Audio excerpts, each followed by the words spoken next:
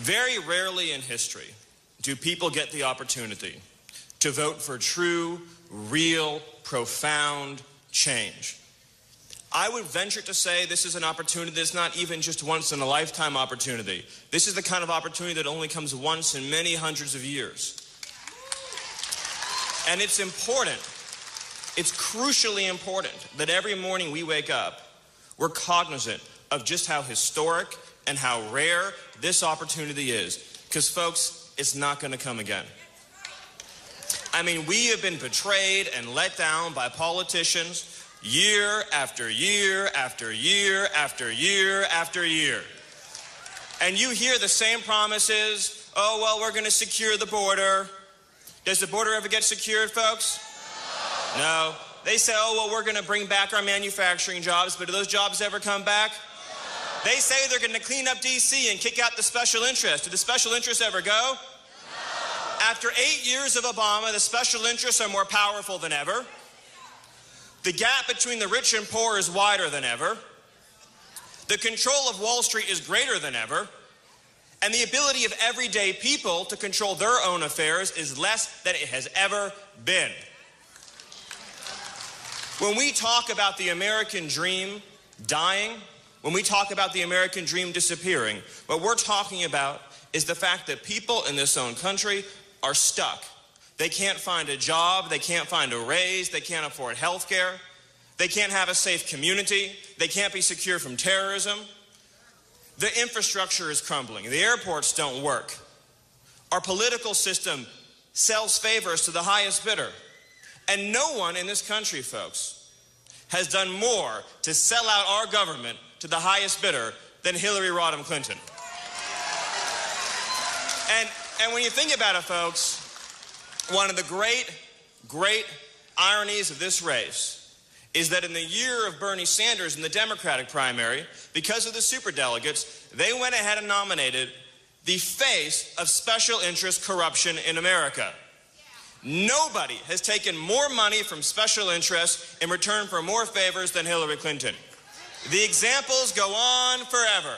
And one of the things that Mr. Trump has talked about, and you probably heard about, is Hillary Clinton has taken millions and millions and millions of dollars, and her husband, from some of the most oppressive, violent, brutal regimes on the face of the earth. And if we as a country want to stand up for our values, if we want to support the rights of women, the rights of minorities, the rights of gay and lesbian Americans, then we have to say no to Hillary Clinton and the foreign governments funding her. She takes money from Saudi Arabia, she takes money from Qatar, she takes money from the United Arab Emirates, she takes money from Brunei, she takes money from countries where women are enslaved and gay and lesbians are put to death, where it is a capital punishment to be gay in the countries where she takes her money from. Folks, that is disgraceful. And it's time Hillary Clinton apologized to the millions upon millions of people suffering in those regimes that she is lifting up by giving them the blessing of taking their money. When a major official in our government takes millions of dollars and also in some cases personal gifts from oppressive regimes, they are sanctioning indirectly, but they're sanctioning just the same, the atrocious behavior of those regimes. And it's time Hillary Clinton was condemned for doing so. I think all of us are tired of taking morality lectures from somebody who accepts money from the most corrupt regimes in some cases, and the most violent regimes in some cases, and the most oppressive regimes in some cases on the face of the earth. I don't want to be lectured by somebody who's happily willing to sell favors from the U.S. government in exchange for cash. And I'm willing to venture that the people of the United States of America, when they learn about the extent of this corrupt dealing, when they learn about how much money Hillary Clinton has taken from regimes with blood in their hands, when they learn about that, they will say the United States of America will never put someone that corrupt into the White House. The leader of the free world, the symbol of democracy and human rights across the world, is the United States. And the United States will not choose as its leader somebody who sanctions brutality against women, brutality against gays, brutality against Jews and Christians and everybody else. We are going to elect somebody who stands for and fights for the rights of all people, and that man is Donald J. Trump.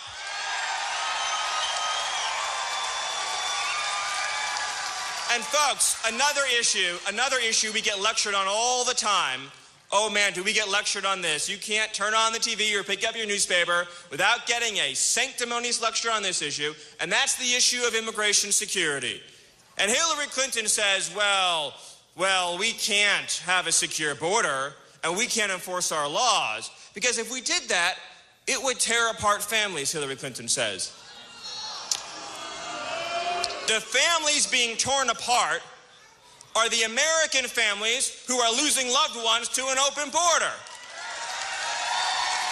And nobody can run for president of the United States who is not willing to protect American families. That is a pretty fundamental qualification. If you can't stand up and say, I will protect the safety and security of American families, then you are running for the wrong job.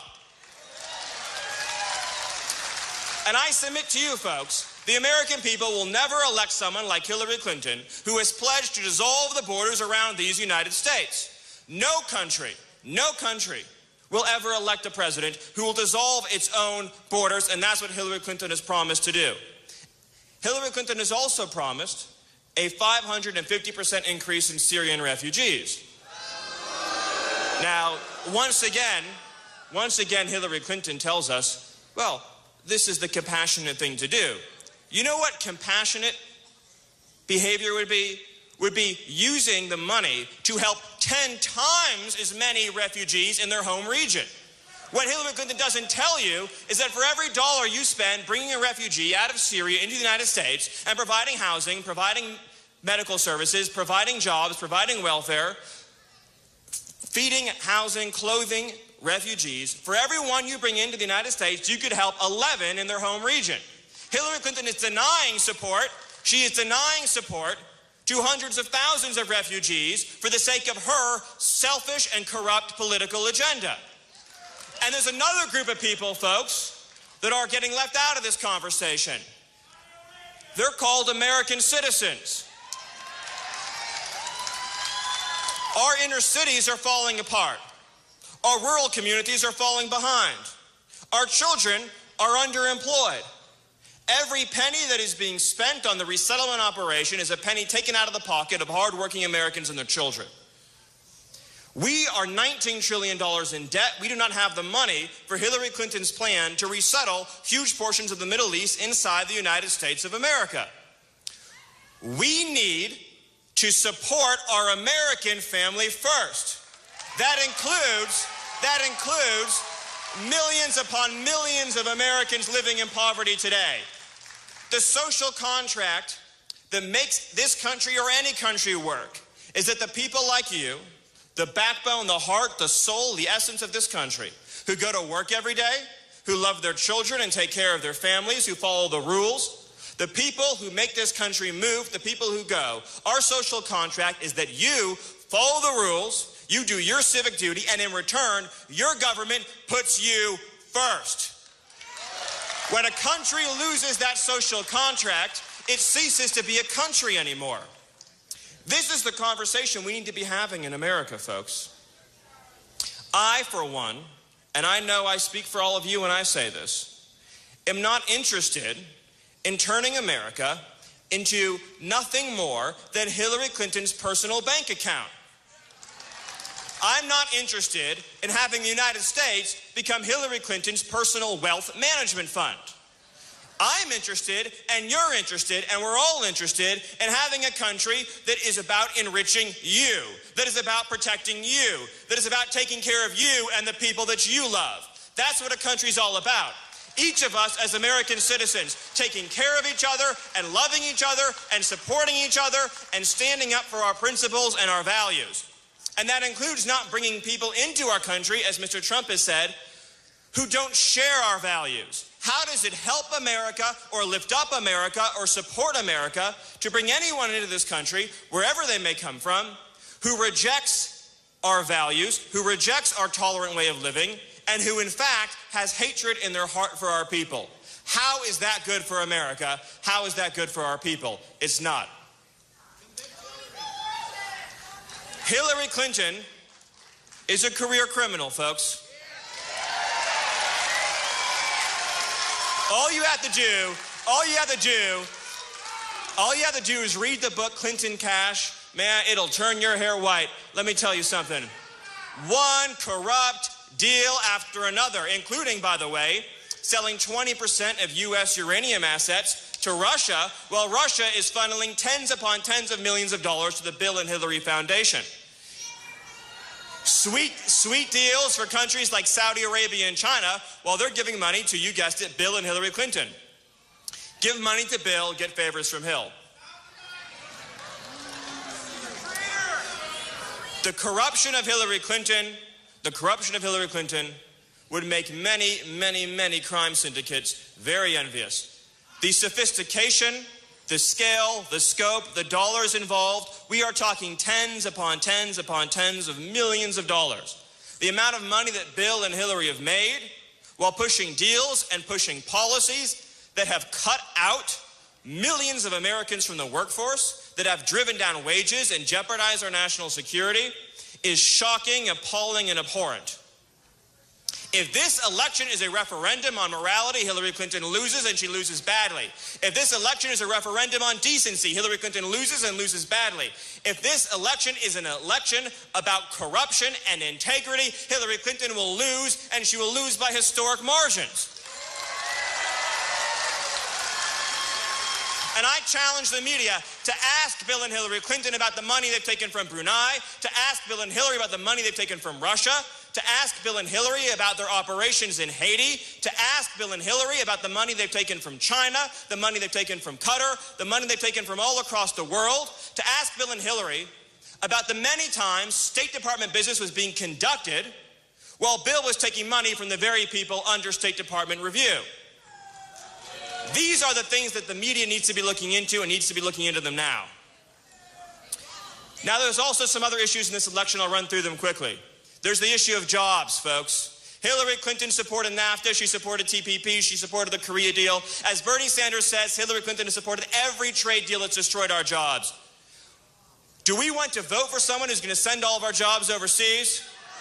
Or do we want to vote for a man who's going to put jobs and wages for American workers first? Do we want to vote for a man who's going to put American families first? Do we want to vote for a man who can't be bought and sold, who can't be corrupted by special interests, and who will fight for you and you alone? I think it's time that you had a champion in your corner. I think it's time you turned on the TV and saw somebody fighting as hard for you as the other side fights for the special interests. I think it's time you had somebody in your corner protecting your interests and protecting your values. I think it's time you had somebody who is prepared to kick every last corrupt special interest out of Washington, D.C. And let's just run through a couple more things. Donald J. Trump is going to create millions of energy jobs. Hillary Clinton is going to shut down energy all across this country. Donald J. Trump is going to pass tax reform to create millions of private sector good-paying jobs. Hillary Clinton is going to raise our taxes and send even more jobs overseas. Donald Trump's going to get rid of regulation. It's destroying our economy. Hillary Clinton is going to regulate companies out of existence, except for the companies lining her pockets. On every issue that matters to working people, trade, immigration, energy, taxes, regulation, Hillary Clinton is against the working people of this country. Are you prepared to cast a vote on behalf of working people and stand with Donald Trump? Are you prepared to cast a vote on behalf of secure borders and vote for Donald Trump? Are you prepared to send a message that will echo down through the annals of history that at this moment in America, we took back our country for the working people? And are you prepared to renew the social contract that says your value is not measured by how much money you make or how many dollars you contribute, but your value is measured by your worth as an American citizen. Folks, this opportunity, as I said at the beginning of my remarks, isn't going to come again. It is rare, it is special, it is unique. And it's incumbent upon all of us to find that last extra measure of devotion and dedication and courage on behalf of our children and their children after, to say at this crossroads, at this moment of corruption, at this time of special interest control, with thousands of people suffering every day because of our open border, millions of people suffering every day because of uncontrolled immigration, tens of millions of people losing their jobs and futures. At this moment, at this precipice, at this fork in the road, each and every one of you gave that last extra inch of dedication to return this country to the people sitting in this room today and all across this nation who are the true leaders of America. It's not the politicians, folks. You are not ruled by anybody. You're not controlled by anybody. Let this be remembered as the year that we return control of the American people to its rightful rulers. We return control of this nation to its rightful rulers, the American citizens. And so, you'll be hearing from Donald Trump in a moment. You'll be hearing from the man who's going to do that for you and so much more. You're going to be hearing from the man who's going to make you so proud and so thrilled, and the man who's going to secure that border and bring back our jobs and protect us from terrorism. And so the question I have for all of you, and I want you to shout so loud that everyone who betrayed you, everyone who let you down, everybody who betrayed families like the Kate Steinle family, everybody who betrayed families like the Carrier families in Indianapolis, everybody who ignored your cries and pleas for help, I want you to shout so loud that it quivers the conference tables in Washington, D.C. Are you prepared, folks, to elect as president a man who will put America first, last, and always? Are you prepared to elect Donald J. Trump as president of these United States? Are you prepared to take back your country? Are you prepared for real change on behalf of America? God bless all of you. God bless this state. And God bless the United States of America. Thank you.